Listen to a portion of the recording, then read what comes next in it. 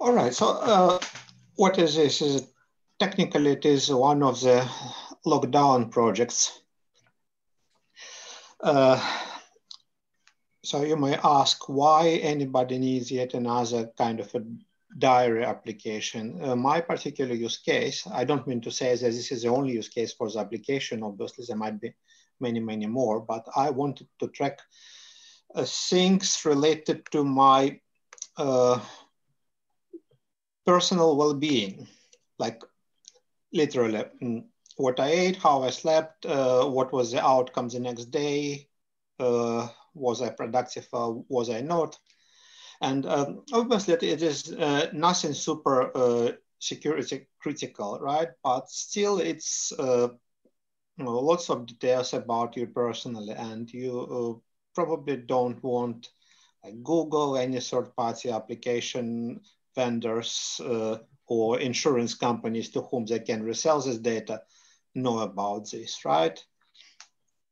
And also it is purely personal thing. So you don't want normally to share such things with your friends, and it's not like the weight loss tracking application when you boast about every kg you lost, right? It's all for your eyes only.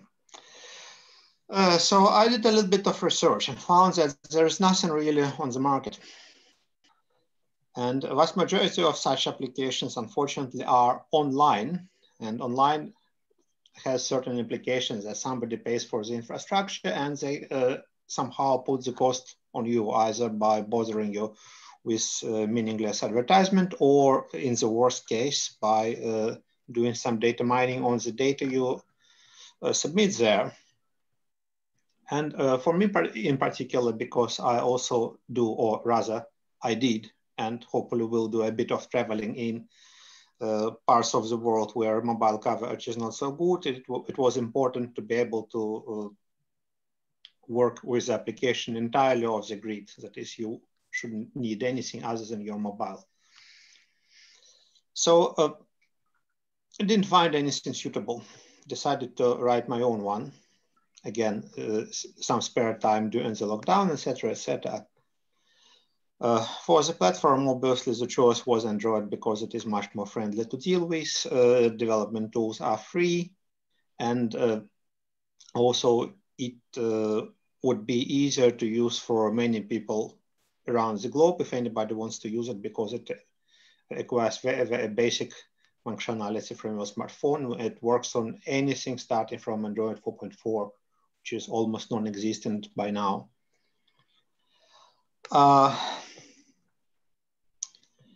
So yeah, that's why I decided to spend some time and make my own one.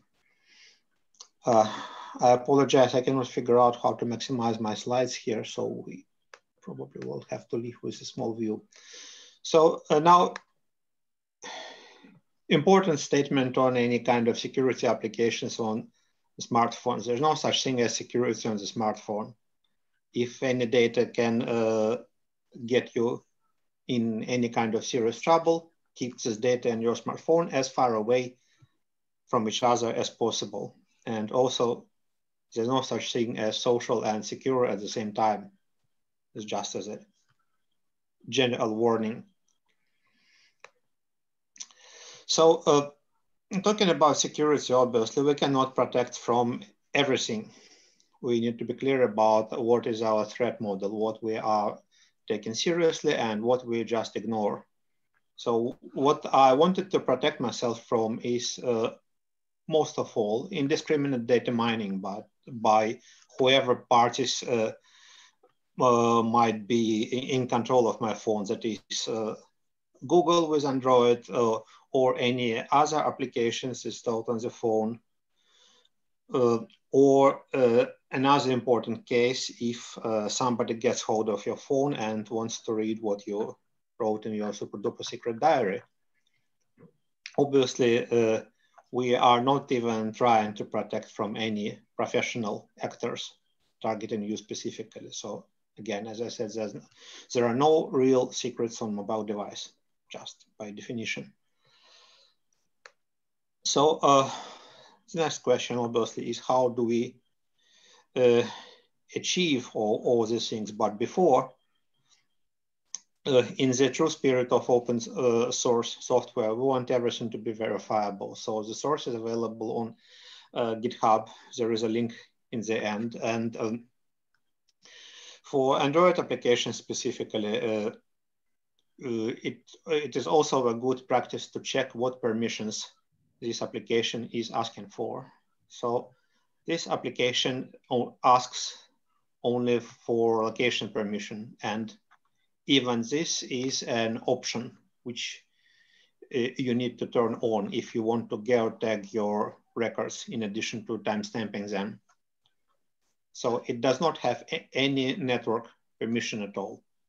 It allows you to share records from your diary if you want to via the standard Android sharing mechanism, but the component which actually will be doing the sharing will be something else. The application does not have any permissions to leak your data anywhere. Now for the technical implementation. For storing the data, I chose to use SQLite database, which resides in a space which is private for your application, that is provided Android is working normally and does what it should do. No other application ever should be able to access this database on your application, and Android itself, obviously. So since I personally don't trust Google much as well, so I want the data to be encrypted at rest. And the easiest approach seems to be to encrypt the specific text fields in the database. And the database itself is actually very simple. It consists of records, and also you can tag records. So there are only two text fields, the record itself and the tag. These are encrypted. The encryption is AES encryption provided by Android. By modern standards, well, you probably don't want to expose it to the whole world and use the latest and greatest hardware and try to decipher it. But for the threat model described previously, this seems to be sufficient. A few more bits and pieces. As you know, when you have multiple applications running on your mobile device, when you swipe between the applications, you can see the screenshot, what your application was showing. Luckily, there is a special flag in Android application, which is typically used in, say, online banking applications, which does not allow your screenshot to be displayed in this situation, and which also prohibits anybody from taking screenshots from your application in general. Another useful feature, obviously, would be login timeout. That is, once you enter your password, you can read your records and add new records. After some time of inactivity, it times out, and you need to explicitly unlock it. Last but not least, everybody wants to have some backup copy, or maybe you even want to do some analysis on your diary records later. So you want to be able to still get out all the data out of your secret diary for further processing. And it seems that the most secure way to do this is to assemble it all inside your application in a password protected zip file.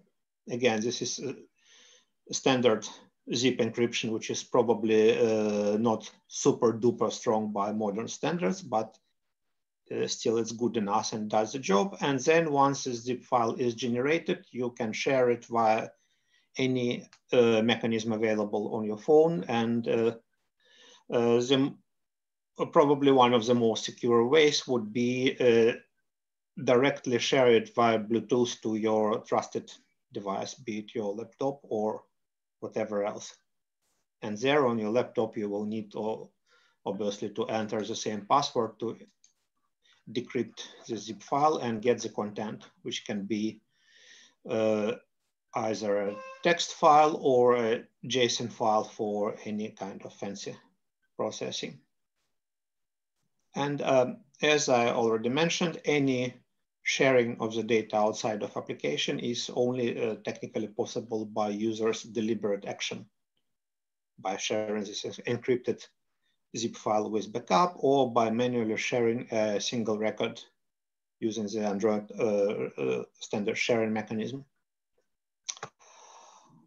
One other little note is that if you are seriously paranoid, you probably don't want to trust on-screen keyboard as well, because as we all know, it learns from what you type, and the exact details about how it learns and where the data goes, they are not very well publicized. So if you want your diary to be even more secure, you might wish to use an external keyboard, either a USB, standard USB keyboard, which work with, I think, any Android device now, just as a normal cable keyboard, or slightly less secure Bluetooth. So for the demo, unfortunately, I won't be able to do this because the tiny laptop I'm sitting on now is unable to run the emulator at the same time. But there is a link in the end, so you can just install the application or build it from source and try it for yourself. So as I said, the application is very simple. You create a record, it is timestamped, it is optionally geotagged, and you can add your arbitrary tags to this record, which allows you to have a nice cross-section, like if this record is related to, say, sleep quality. Next time by clicking on this tag, you will bring up all records which are related to your sleep quality, for instance. And last but not least, here is a link to the application in Google Play Store. And here is the link to the sources. And if anybody has any interesting proposals or any other interesting use cases, GitHub gives a good way to communicate any such things. And whenever I have time, I'm happy to bring it forward and do something more about it. In its current form, it pretty much suits most of the needs I developed it for, but if it is useful for anybody else, for anything else, just give me a shout. And that's pretty much it for my application. Any questions, any feedback, anything? Does this work can stretch to the more recent Android thing? Because 4.4 is, I have no idea what is the latest, but does this actually work the same in the newer one? Yeah, so it works on anything from 4.4 and above. The phone I'm running it on now, I believe it runs Android 11, and just let me double check. I think it's 11.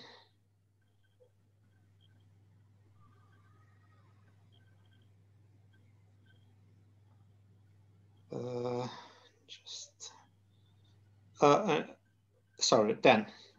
So it definitely runs on Android 10. But there's no super fancy functionality which I would expect to change from one major release of Android to another. So don't think there might be any breaking changes with the newer versions. Oh, I tried as much as possible to avoid anything non-standard. Oh, actually I have one thing. I think when you plug in a USB keyboard, it also still goes through the keyboard software on Android, if I remember correctly. This might depend on your particular phone model and settings, because some they are still, you can enable all these fancy predictions and learning even with a manual keyboard, but I believe that by default it is turned off, or at least it is definitely turned off on my phone. But the more physical it is, the less of an application it is, the more secure it is from data gathering potentially. At least this is the hope. Okay, thanks. I had a comment on the encryption of the zip file. You suggested that it wasn't necessarily all that great. I think you're perhaps underestimating. So the complication, the nice thing about standards is that there are so many to choose from situation. There are at least 3, possibly 4 or 5 encryption systems in use in zip files. In particular, Hackware and WinZip didn't see eye to eye for a number of years. But AES 256 has been standardized for years and will open on just about everything. So long as you specify it at the time you encrypt it as AES 256, you've then got something that is authorized or certified by most governments for anything up to secret level classification. So it's pretty bloody solid. The problem that you've got, as ever, is the key management, not the encryption algorithm. And then it doesn't matter what software you're using. That's the bigger problem. Yeah, well, I'm just being generally cautious with such statements when quantum computers are somewhere just around the corner. And the thing is that in Android, at least in the library I used for zip, there's no way to explicitly specify the encryption parameters. And also, if you try to do something non-standard there, chances are that on your particular machine and your particular version of zip, it might be unable to decrypt itself. So I use the standard option. If you can't specify, then you of course you have a problem. But it's AES 256 it's been part of the standard for a long time, so it's something that should work on just about every implementation. But sure, I mean, encryption in the database and the encryption of a zip file are obviously different. Yes.